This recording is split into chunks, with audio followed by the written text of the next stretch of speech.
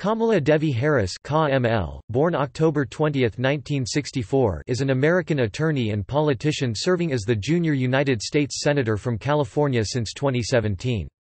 A member of the Democratic Party, she previously served as the 32nd Attorney General of California from 2011 to 2017. Born in Oakland, California, Harris is a graduate of Howard University and University of California, Hastings College of the Law. In the 1990s, Harris worked in the San Francisco District Attorney's Office and the City Attorney of San Francisco's office. In 2004, Harris was elected District Attorney of San Francisco. Harris was elected California's Attorney General in 2010 and re-elected in 2014. On November 8, 2016, she defeated Loretta Sanchez in the 2016 Senate election to succeed outgoing Senator Barbara Boxer, becoming California's third female U.S. Senator and the first of Jamaican or Indian descent.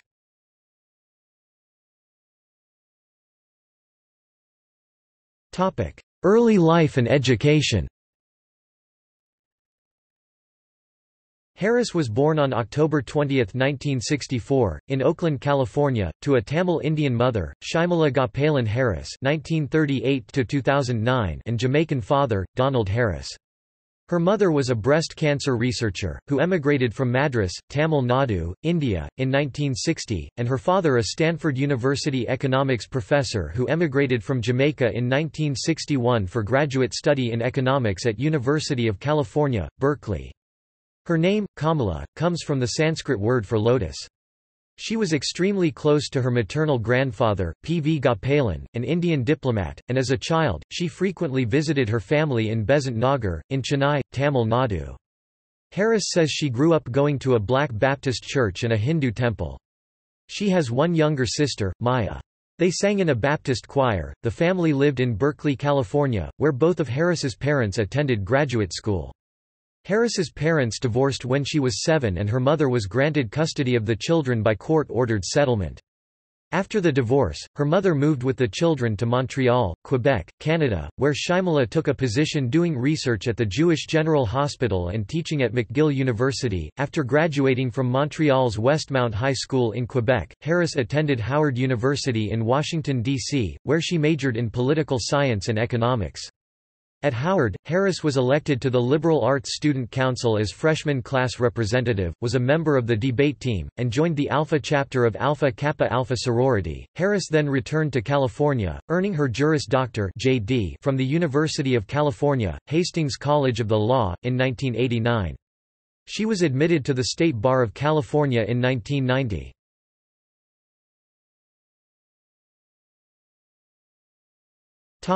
Early career. Harris served as a deputy district attorney in Alameda County, California, from 1990 to 1998. Harris says she sought a career in law enforcement because she wanted to be at the table where decisions are made. In 1993, she started dating California's Speaker of the Assembly Willie Brown, who introduced her to many powerful individuals in the California and Sacramento political and campaign management establishment. In 2000, San Francisco's elected city attorney, Louise Wren, recruited Harris to join her office, where she was chief of the Community and Neighborhood Division, which oversees civil code enforcement matters.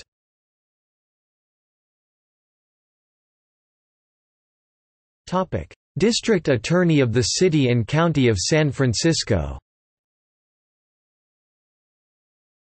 After the Fajitagate scandal, Harris defeated two-term incumbent Terrence Hallinan in the 2003 election to become District Attorney of the City and County of San Francisco. In April 2004, San Francisco Police Department officer Isaac Espinoza was shot and killed in the line of duty. 3 days later, D.A. Harris announced she would not seek the death penalty, infuriating the San Francisco Police Officers Association. During Officer Espinosa's funeral at St. Mary's Cathedral, U.S. Senator and former San Francisco Mayor Dianne Feinstein rose to the pulpit and called on Harris, who was sitting in the front pew, to secure the death penalty, prompting a standing ovation from the 2,000 uniformed police officers in attendance.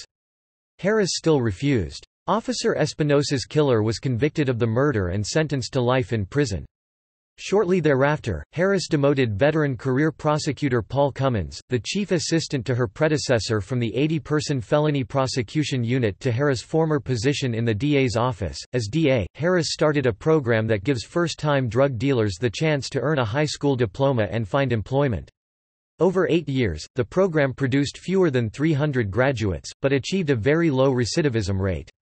Harris was re-elected in 2007 when she ran unopposed. In 2008, Harris was seen as one of a number of women who could become President of the United States. In 2009, Harris wrote Smart on Crime, a career prosecutor's plan to make us safer, in which she looked at criminal justice from an economic perspective and attempted to reduce temptation and access for criminals.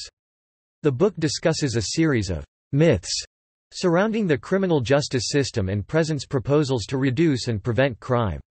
Recognized by the Los Angeles Daily Journal as one of the top 100 lawyers in California, Harris served on the board of the California District Attorneys Association and was vice president of the National District Attorneys Association. She has been outspoken on the need for innovation in public safety, particularly with respect to reducing the recidivism rate in San Francisco. One such program, Back on Track, was signed into law by Governor Arnold Schwarzenegger as a model program for the state. Initially, there were issues with removing illegal immigrants from the program, such as an incident involving Alexander Izaguirre, who was later arrested for assault. The program was revised to address that concern, barring anyone who could not legally be employed in the United States. Harris also protected informants with the Nuestra Familia prison gang who were engaged in illegal activities including drug trafficking and weapon possession.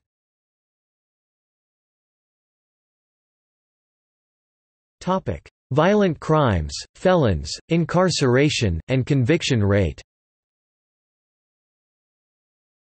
While Harris was the San Francisco district attorney, the overall felony conviction rate rose from 52% in 2003 to 67% in 2006, the highest in a decade. There was an 85% conviction rate for homicides, and convictions of drug dealers increased from 56% in 2003 to 74% in 2006.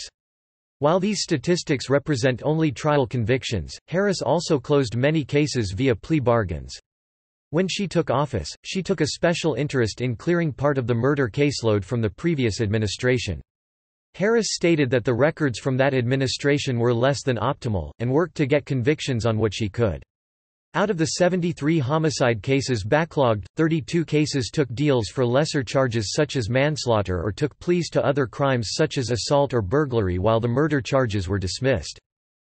The San Francisco DA's incarceration rates were among the lowest in the entire state of California.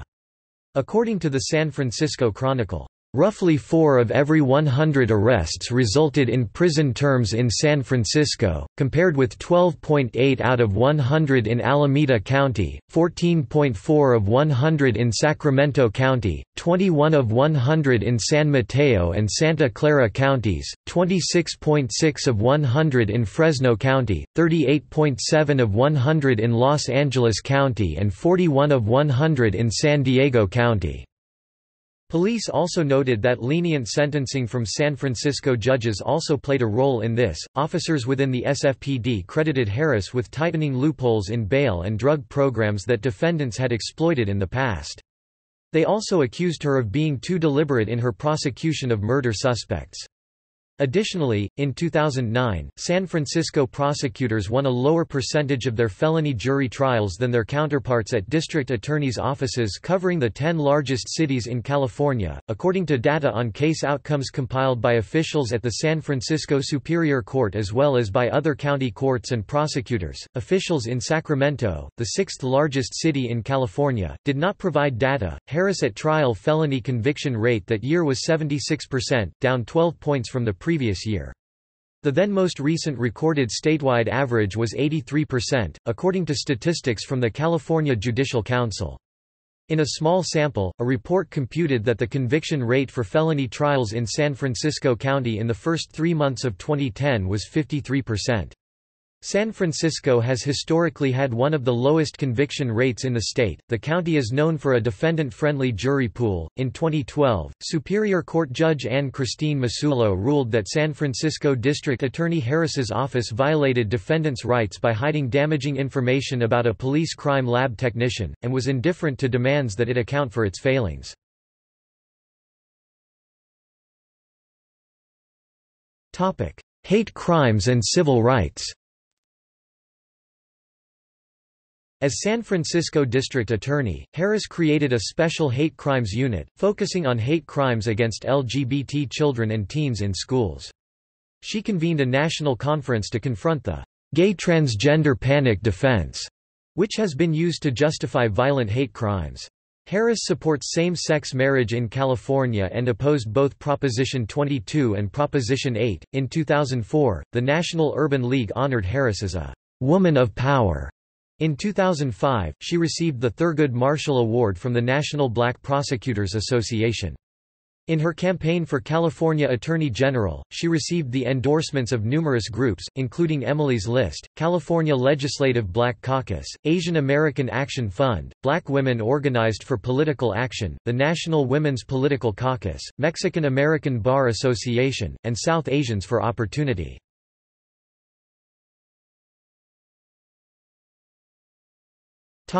Attorney General of California.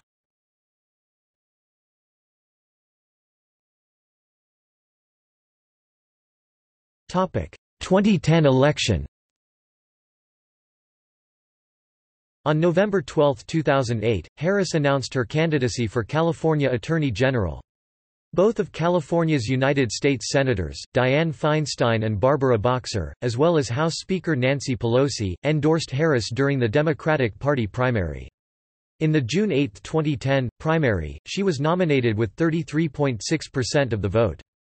Her closest competitors had 15.6% and 15.5% respectively. In her campaign for California Attorney General, Harris received the endorsements of United Farm Workers co-founder Dolores Huerta, United Educators of San Francisco, and San Francisco Firefighters Local 798. She also received the endorsement of Antonio Villaraigosa, mayor of Los Angeles. In the general election, she faced Los Angeles County District Attorney Steve Cooley. On election night, November 2, 2010, Cooley prematurely declared victory, but many ballots remained uncounted. On November 24, as the count advanced, Harris was leading by more than 55,000 votes, and Cooley conceded. On January 3, 2011, Harris became the first female, Jamaican American, and Indian American Attorney General in California.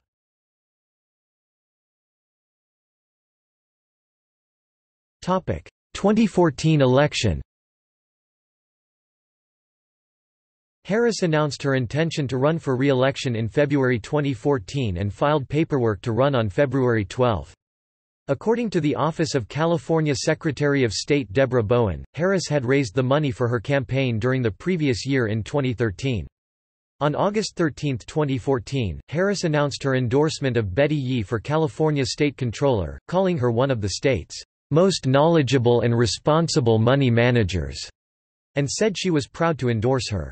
Yee, in return, sang Harris praises and called her an outstanding elected leader. Harris also endorsed Bonnie DeManis and Sandra Fluke. Harris herself was endorsed by the Sacramento Bee, Los Angeles Daily News, and the Los Angeles Times. On November 4, 2014, Harris was re-elected against Republican Ronald Gold.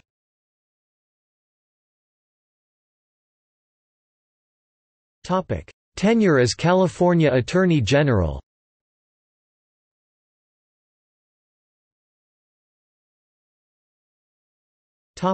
Housing.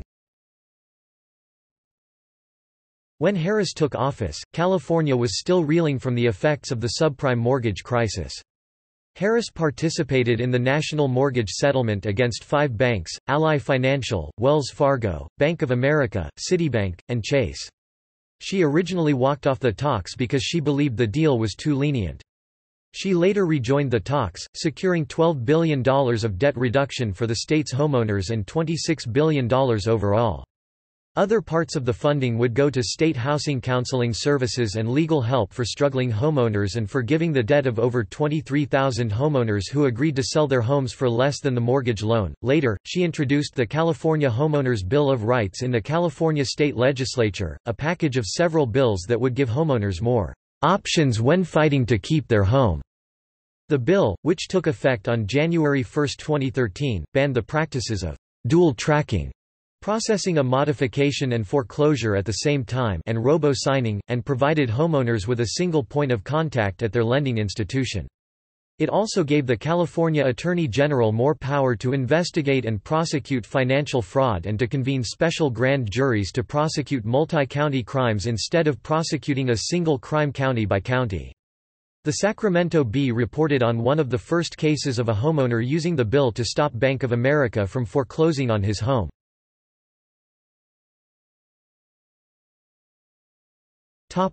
Prison conditions and sentencing reform. After the United States Supreme Court in Brown v. Plata 2011 declared California's prisons so overcrowded they inflicted cruel and unusual punishment, Harris fought federal court supervision, explaining, "I have a client, and I don't get to choose my client." After California failed to fully implement the court's order to reduce crowding, and was ordered to implement new parole programs, lawyers for Harris appealed the decision on grounds that if forced to release these inmates early, prisons would lose an important labor pool. Harris refused to take any position on criminal sentencing reform initiatives Proposition 36 (2012) and Proposition 47 (2014), arguing it would be improper because her office prepares the ballot booklets. Former California Attorney General John Van de Kamp considered her explanation baloney.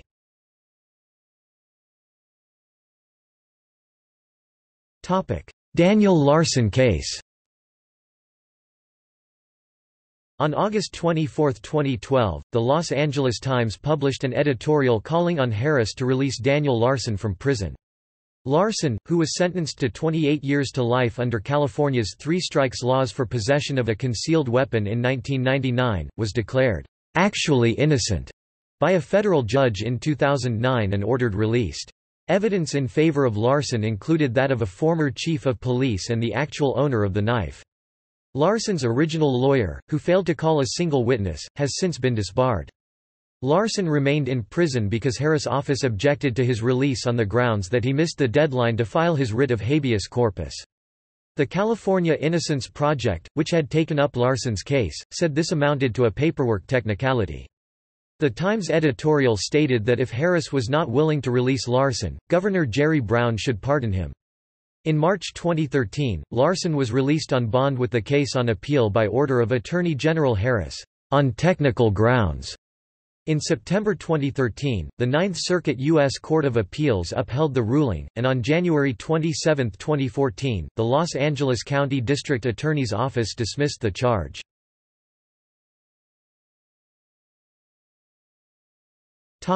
Michelle-Lael Norsworthy case. In February 2014, Michelle-Lael Norsworthy, a transgender woman incarcerated at California's Mule Creek State Prison, filed a federal lawsuit based on the state's failure to provide her with what she argued was medically necessary sex reassignment surgery (SRS).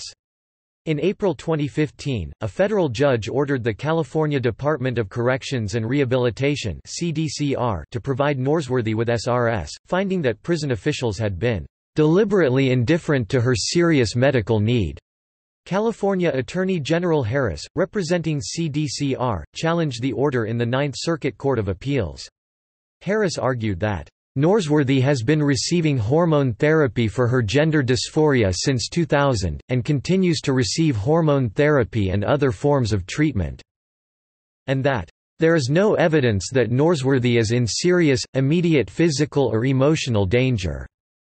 In August 2015, while the state's appeal was pending, Norsworthy was released on parole, obviating the state's duty to provide her with inmate medical care. AG Harris maintained that the parole review process was independent of Norsworthy's legal case against CDCR.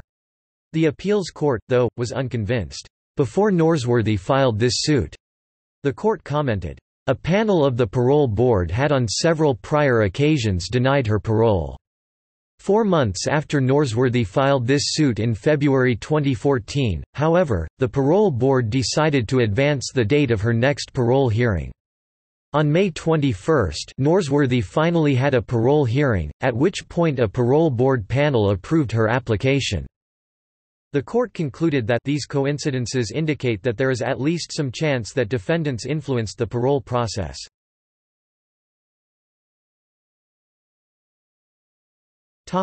Financial crimes.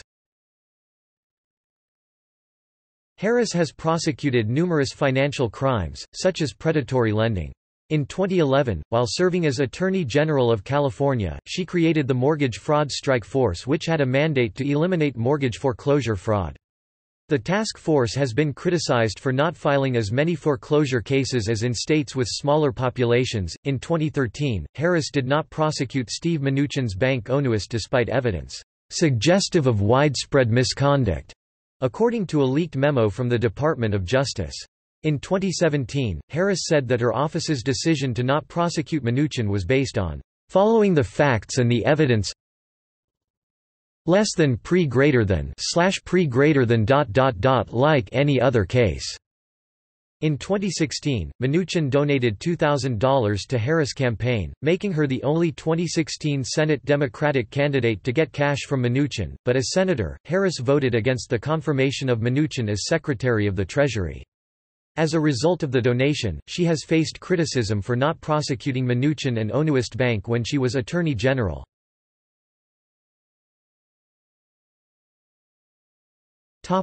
County prosecutors' misconduct.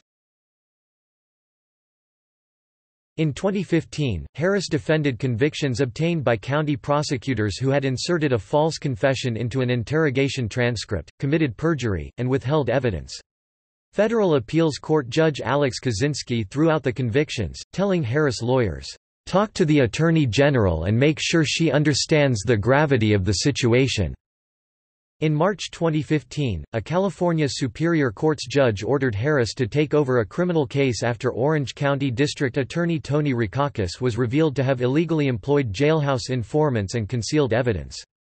Harris refused, appealing the order and defending Rikakis. Harris appealed the dismissal of an indictment when it was discovered a Kern County prosecutor perjured in submitting a falsified confession as court evidence.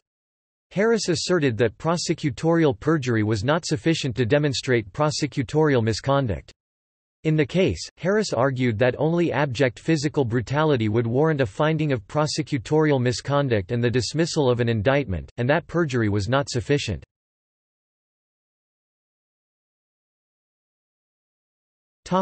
Bureau of Children's Justice. On February 12, 2015, Harris announced that she would start a new agency called the Bureau of Children's Justice. The Bureau would work on issues such as foster care, the juvenile justice system, school truancy, and childhood trauma. Harris appointed Special Assistant Attorney General Jill Habig to head the agency.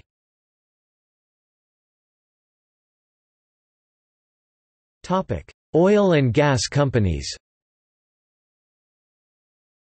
After an oil spill from a pipeline caused damage to the California coastline in May 2015, Harris toured the coastline and directed her office's resources and attorneys to investigate possible criminal violations.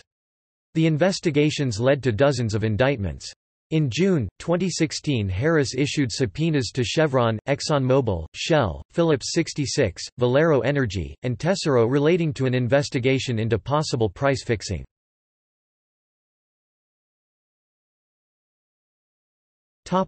Mitrice Richardson case.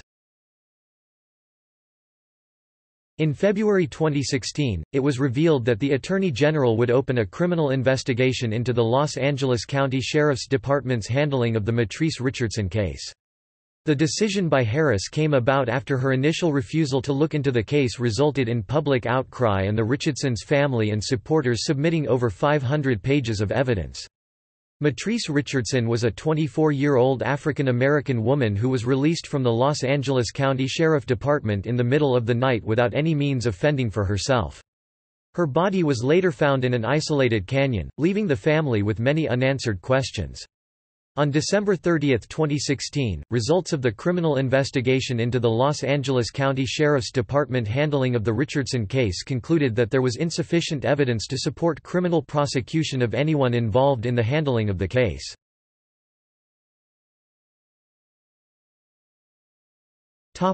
Backpage cases. On October 6, 2016, Harris announced the arrest of Backpage CEO Carl Ferrer on felony charges of pimping a minor, pimping, and conspiracy to commit pimping. The arrest warrant alleged that 99% of Backpage's revenue was directly attributable to prostitution-related ads, many of which involved victims of sex trafficking, including children under the age of 18. On December 9, 2016, a Superior Court judge dismissed all charges in the complaint.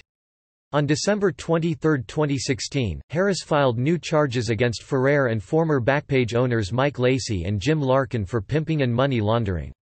In January 2017, Backpage announced that it was removing its adult section from all of its sites in the United States due to what it claimed were many years of harassment and extra-legal tactics.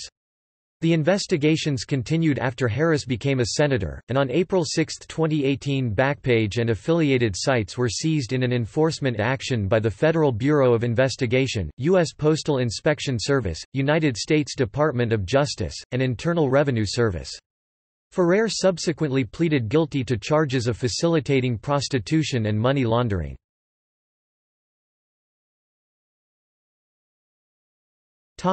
Mobile app user privacy. In 2012, she sent a letter to 100 mobile app developers, asking them to comply with California law with respect to privacy issues. If any developer of an application that could be used by a Californian does not display a privacy policy statement when the application is installed, California law is broken, with a possible fine $2,500 for every download. The law affects any developer anywhere in the world if the app is used by a Californian.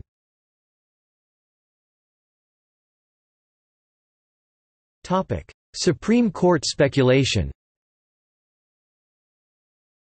At the 2012 Democratic National Convention, Harris gave a primetime speech attacking Mitt Romney. During the second Obama administration, Harris was mentioned as a possible nominee for a seat on the United States Supreme Court if a seat on that court became vacant. In February 2016, The New York Times identified her as a potential U.S. Supreme Court nominee to replace Justice Antonin Scalia.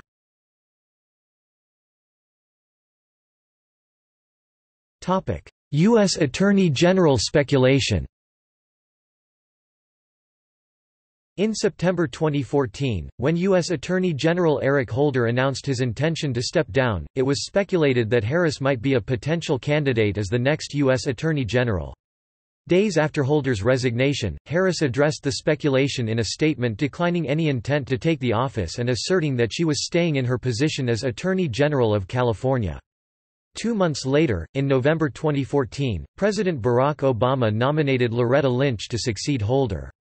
On November 10, Harris issued a statement regarding the nomination that approved of Obama's decision, praised Lynch, and reaffirmed her choice to remain working with the California Department of Justice. U.S. Senate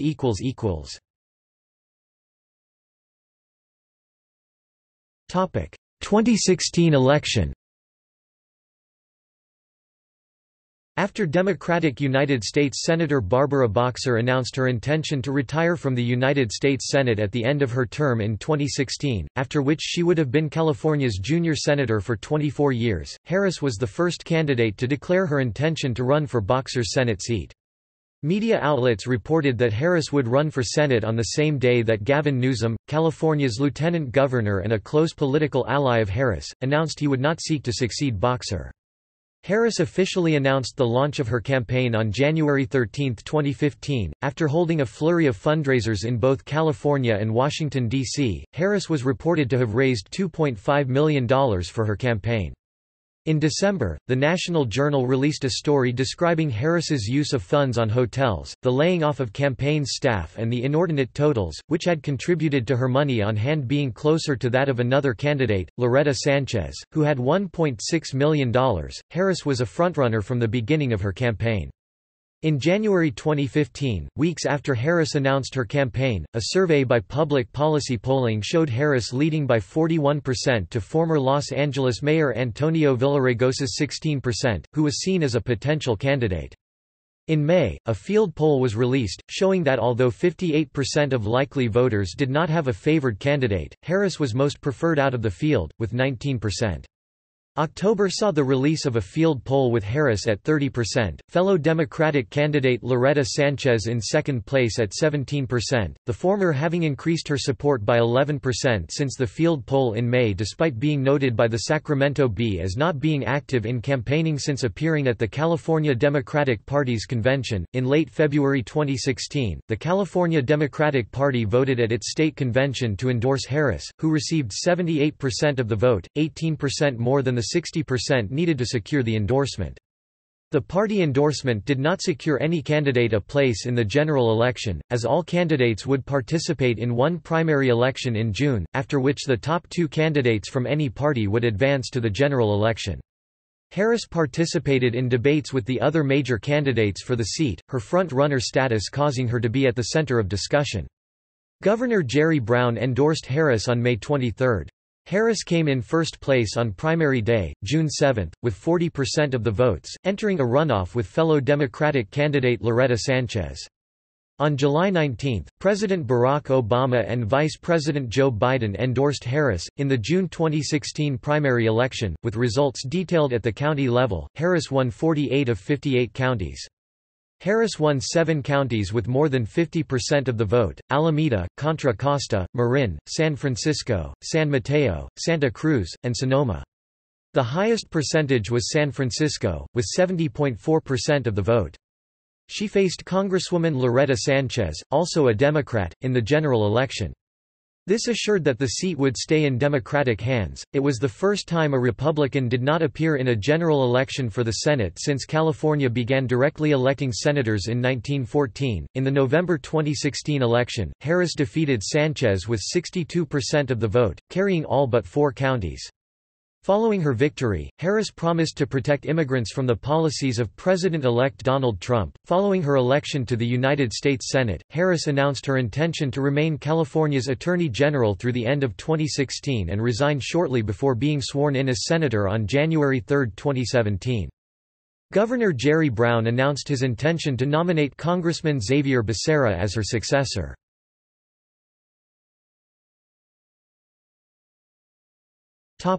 Tenure. On January 21, 2017, a day after President Trump was sworn into office, Harris called the message of Trump's inaugural address, "dark," when speaking during the Women's March on Washington. On January 28, following Trump signing the Protecting the Nation from Foreign Terrorist Entry into the United States Executive Order, which saw citizens from several countries with Muslim majorities barred from entering the U.S. for 90 days, Harris was one of many to describe it as a Muslim ban. In early February, Harris spoke in opposition to Trump's cabinet picks Betsy DeVos, for Secretary of Education, and Jeff Sessions, for United States Attorney General. Later that month, in her first speech on the Senate floor, Harris spent 12 minutes critiquing Trump's immigration policies. In early March, Harris called on Attorney General Sessions to resign, after it was reported that Sessions spoke twice with Russian ambassador to the United States Sergei Kislyak. On March 14, Harris claimed repealing the Affordable Care Act would send the message of health care's being a privilege rather than a civil right. In a May 2017 interview, Harris criticized Republican Representative Raul Labrador for saying that no one dies due to lack of access to health care. On June 7, 2017, Harris garnered media attention for her questioning of Rod Rosenstein, the Deputy Attorney General, over the role he played in the May 2017 firing of James Comey, the director of the Federal Bureau of Investigation. The prosecutorial nature of her questioning caused Senator John McCain, an ex officio member of the Intelligence Committee, and Senator Richard Burr, the committee chairman, to interrupt Harris and request that she be more respectful of the witness. Other Democrats on the committee pointed out that they had asked similarly tough questions, but had not been interrupted. On June 13, Harris questioned Jeff Sessions, the Attorney General, on the same topic. Harris was again interrupted by McCain and Burr. Sessions stated that Harris's mode of questioning makes me nervous, Other Democratic members of the committee again pointed out that Harris was the only senator whose questioning was interrupted with an admonishment from the chairman. Burr's singling out of Harris sparked suggestion in the news media that his behavior was sexist, with commentators arguing that Burr would not treat a male Senate colleague in a similar manner. The website True Pundit suggested that treating Harris differently than other members of the Intelligence Committee is evidence of racism. In addition, when CNN pundit Jason Miller described Harris as hysterical, Kirsten Powers, who was taking part in the same on-air segment, told Miller that his use of the term to describe Harris was sexist, and that he would not describe male senators in the same manner. In a January 2018 hearing, Harris questioned Homeland Security Secretary Kirsten Nielsen for favoring Norwegian immigrants over others and claiming to be unaware that Norway is a predominantly white country. In an April 2018 hearing, Harris questioned Facebook CEO Mark Zuckerberg for Facebook's misuse of users' data. In response to the administration's family separation policy, Harris visited one of the detention facilities near the border in June 2018. In the September and October 2018 Brett Kavanaugh Supreme Court confirmation hearings, Harris participated in questioning the FBI director's limited scope of the investigation on Kavanaugh. Harris was one of the targets of the October 2018 United States mail bombing attempts.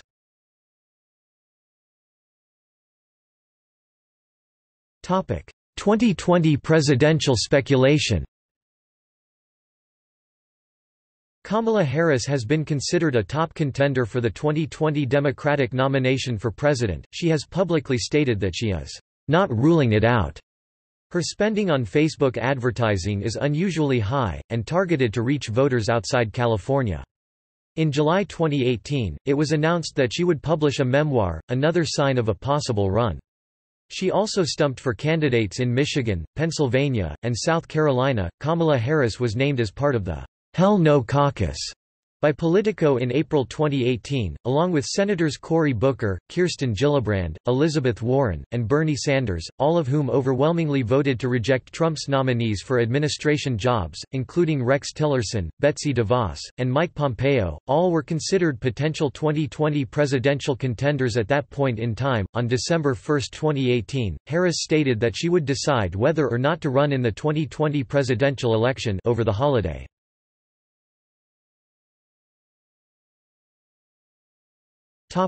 Committee assignments. Committee on the Budget, Committee on Homeland Security and Governmental Affairs, Subcommittee on Federal Spending Oversight and Emergency Management, Subcommittee on Regulatory Affairs and Federal Management, Select Committee on Intelligence, Committee on the Judiciary, Subcommittee on the Constitution, Subcommittee on Oversight, Agency Action, Federal Rights and Federal Courts, Subcommittee on Privacy, Technology and the Law Source, Los Angeles Times. Caucus memberships. Congressional Black Caucus, Congressional Asian Pacific American Caucus, Congressional Caucus for Women's Issues.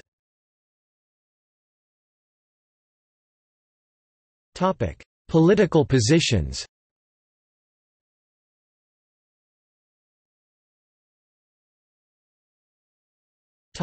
Abortion.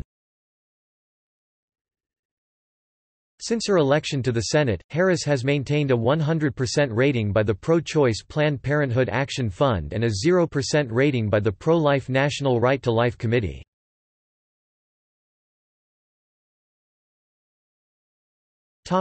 Cannabis. In May 2018, Harris announced she would co-sponsor the Marijuana Justice Act, which Sen. Cory Booker introduced in August 2017. The legislation would eliminate marijuana's status as a Schedule I drug under the Controlled Substance Act. The move would also require federal courts to expunge the records of Americans who have prior marijuana convictions related to use or possession. She believes the move to decriminalize marijuana will prevent the Justice Department from enforcing laws that are unjust and unfair.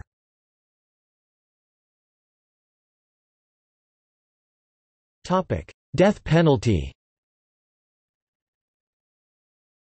Harris is opposed to the death penalty, but has said that she would review each case individually. Her position was tested in April 2004, when SFPD officer Isaac Espinoza was murdered in the Bayview district. Harris announced that she would not seek the death penalty for the man accused of his killing. The decision evoked protests from the San Francisco Police Officers Association, Senator Dianne Feinstein, and others. Those who supported her decision not to seek the death penalty included San Francisco supervisors Tom Amiano and Sophie Maxwell, in whose district the murder occurred. The jury found the convicted killer, David Hill, guilty of second-degree murder, although the prosecutor, Harry Dorfman, had sought a first-degree murder conviction. The defense had argued that Hill thought Espinoza was a member of a rival gang, and that the murder was not premeditated.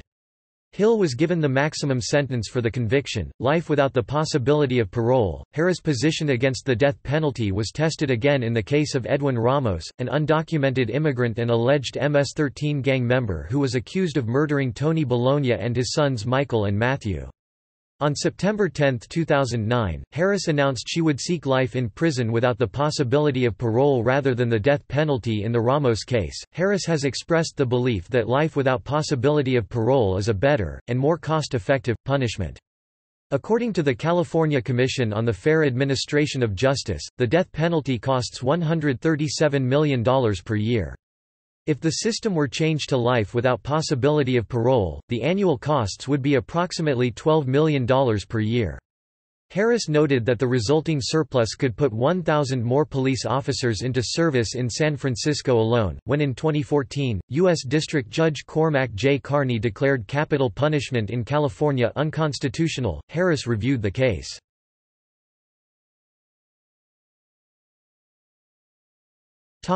Disaster relief.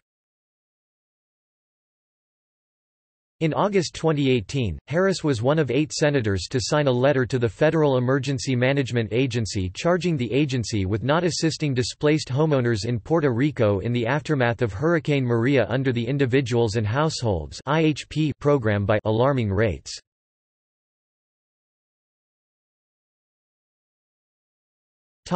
Education.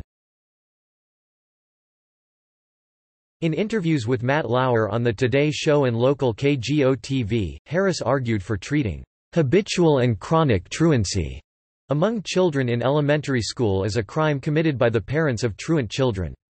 She argues that there is a direct connection between habitual truancy in elementary school and crime later in life. She has received the endorsement of the California Federation of Teachers.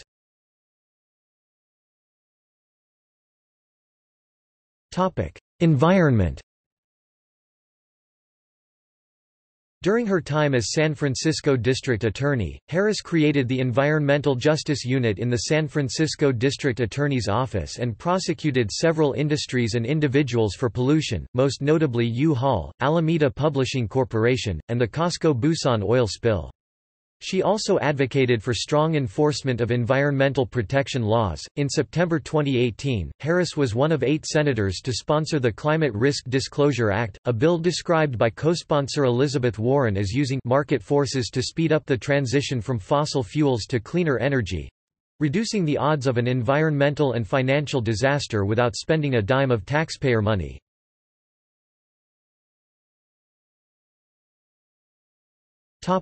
Gun law. Harris has an F rating from the National Rifle Association for her consistent efforts supporting gun control. While serving as district attorney in San Francisco, Harris, along with other district attorneys, filed an amicus brief in District of Columbia v. Heller, arguing that the Washington, D.C., gun law at issue did not violate the Second Amendment. In her second term as district attorney, she said that getting guns off the streets was a priority. During her run for Senate, she was endorsed by former U.S. Representative Gabrielle Giffords, shot in Tucson in 2011. She was also endorsed by the Brady campaign to prevent gun violence. In response to the 2017 Las Vegas shooting, Harris supported the call for more gun control. Believing that thoughts and prayers are inadequate answers to the shooting, she stated that less than pre greater than we must also commit ourselves to action. Another moment of silence won't suffice.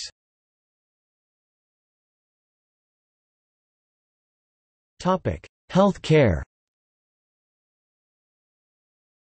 On August 30, 2017, Harris announced at a town hall in Oakland that she would co-sponsor fellow Senator Bernie Sanders' Medicare for All bill, supporting single-payer health care.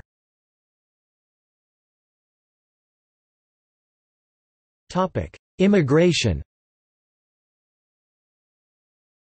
Harris has expressed support for San Francisco's immigration policy of not inquiring about immigration status in the process of a criminal investigation. Harris argues that it is important that immigrants be able to talk with law enforcement without fear. On October 25, 2017, during a news conference, Harris stated she would not support a spending bill until Congress addressed the Deferred Action for Childhood Arrivals program in a way that clarified what we are going to do to protect and take care of our DACA young people in this country. In a January 2018 interview, when asked by Hiram Soto about her ideal version of a bipartisan deal on the Deferred Action for Childhood Arrivals program, Harris stated the need to focus on comprehensive immigration reform and pass a Clean Dream Act. In July 2018, the Trump administration falsely accused Harris of supporting the animals of MS-13. Harris responded, "As a career prosecutor, I actually went after gangs and transnational criminal organizations. That's being a leader on public safety. What is not, is ripping babies from their mothers." PolitiFact concluded, "We found no information showing Harris has supported or sympathized with MS-13.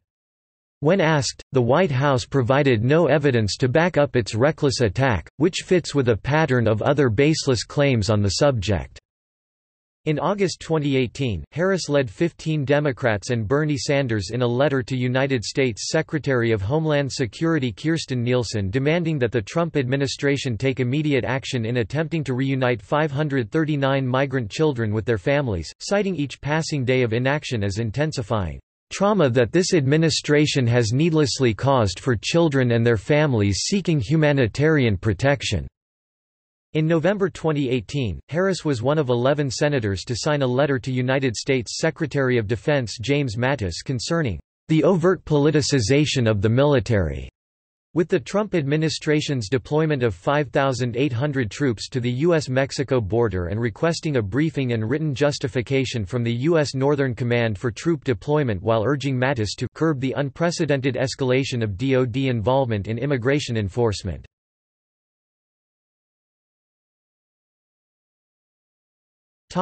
Foreign policy. In an April 6, 2017 statement, in response to the Khan Shaykhun chemical attack, Harris charged President of Syria Bashar al-Assad with attacking Syrian children and the attack supported the clear fact that President Assad is not only a ruthless dictator brutalizing his own people, he is a war criminal the international community cannot ignore. She called on President Trump to interact with Congress regarding his administration's lack of clear objectives in Syria and articulate a detailed strategy and path forward in partnership with our allies. In February 2018, Harris was one of 18 senators to sign a letter arguing against President Trump's having the legal authority to launch a preemptive strike against North Korea. On May 8, 2018, after President Trump announced the United States was withdrawing from the Joint Comprehensive Plan of Action, Harris released a statement saying the decision jeopardizes our national security and isolates us from our closest allies. While calling the Joint Comprehensive Plan of Action the best existing tool we have to prevent Iran from developing nuclear weapons and avoid a disastrous military conflict in the Middle East.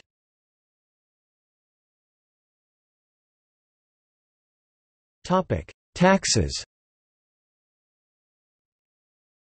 She opposed the Tax Cuts and Jobs Act of 2017, and has called for a repeal of the bill's tax cuts for wealthy Americans.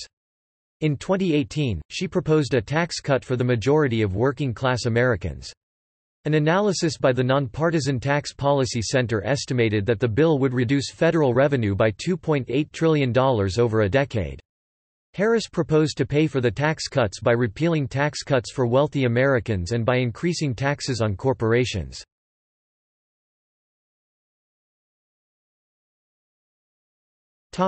Personal life. Harris is married to California attorney Douglas Emhoff, who was at one time partner in charge at Venable LLP's Los Angeles office. They married on August 22, 2014, in Santa Barbara, California. Harris' sister is Maya Harris, MSNBC political analyst, and her brother-in-law is Tony West, general counsel of Uber and a former U.S. Justice Department senior official. Harris has 2 stepchildren, one in college and one in high school.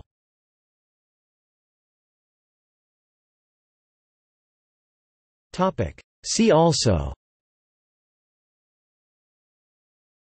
List of politicians of Indian descent # United States, List of United States Senators from California, List of female state attorneys general in the United States, Women in the United States Senate.